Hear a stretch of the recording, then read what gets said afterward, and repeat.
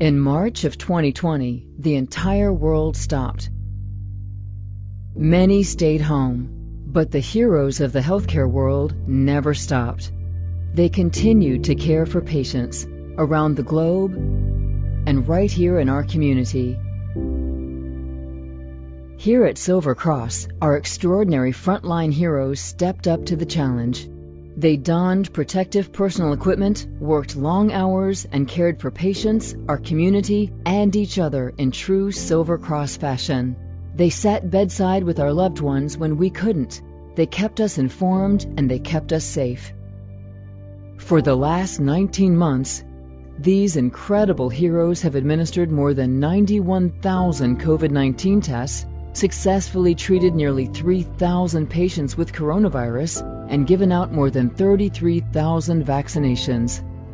Many of them have shared their stories and educational videos about how the pandemic has affected them personally and in their daily work.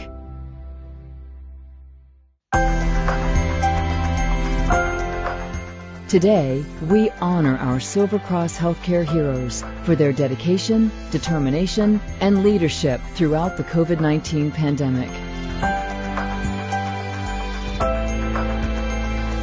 When COVID-19 started to spread throughout the country, little was known on how to contain and care for those sick.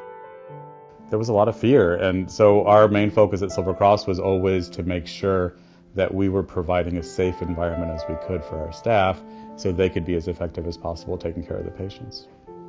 I remember getting called down to the emergency room, walking into the emergency room.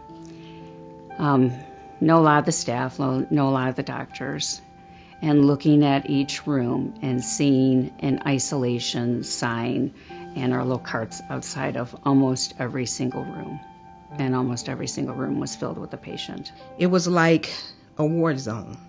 It was like somebody had dropped something off and kept going. And when it hit the hospital, it was like unbelievable. And each day I came in, I prayed. Initially what I felt when they told us that our unit was going to become the COVID unit, it struck me a little. I was taken aback a little bit that we were going to have to do this, not knowing really what this disease was all about and what were we going to need to know. How are we going to be able to take care of these patients? Well, we have the doctors, we have other nurses, we have the management. They're going to get us through this, and that's really how I felt, and I was right. Despite the challenges, our Silver Cross heroes came together even more, working as a team to help their colleagues through every shift. Silver Cross Hospital stood up because everyone was like on one accord. It was not this person doing something different, this person doing something different. Everybody worked together as a team to make it more easy for everyone else.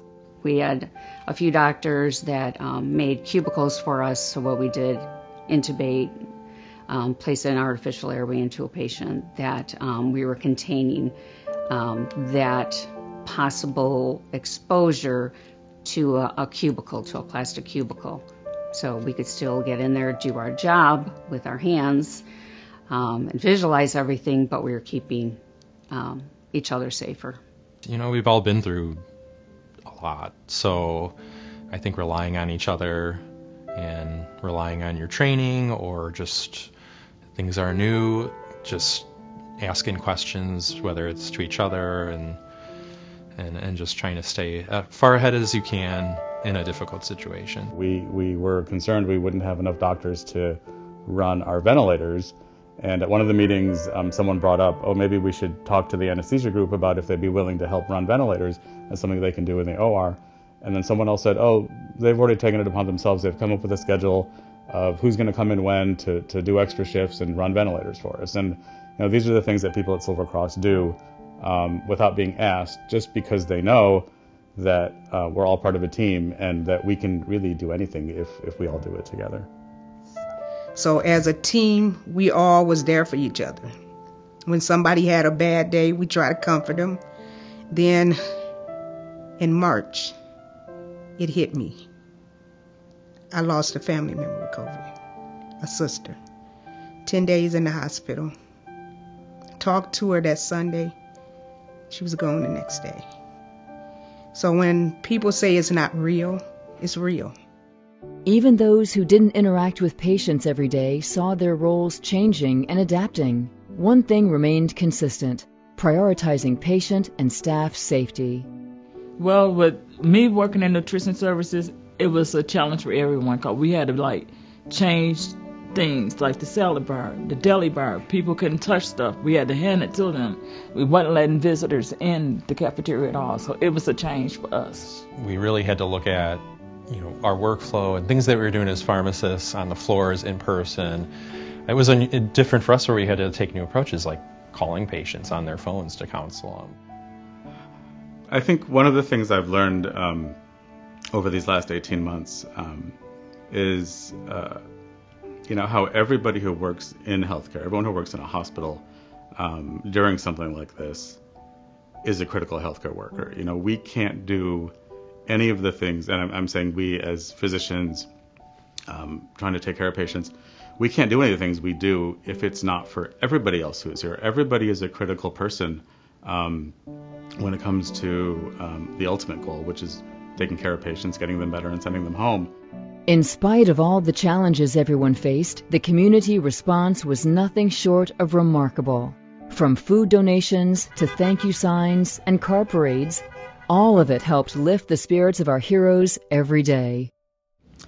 Well, when we were getting all of the meals and the parades and the cards, it was really wonderful. We felt like we weren't forgotten because we're just coming there every day and doing the best we can and not really realizing what does everybody else think about us and what we're doing.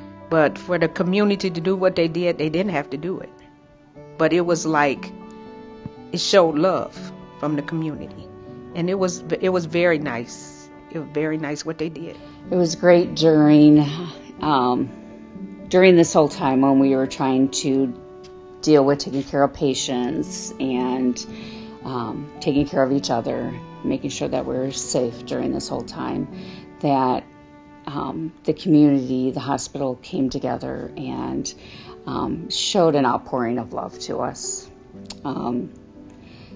We got sent boxes of cards from little kids. So sweet.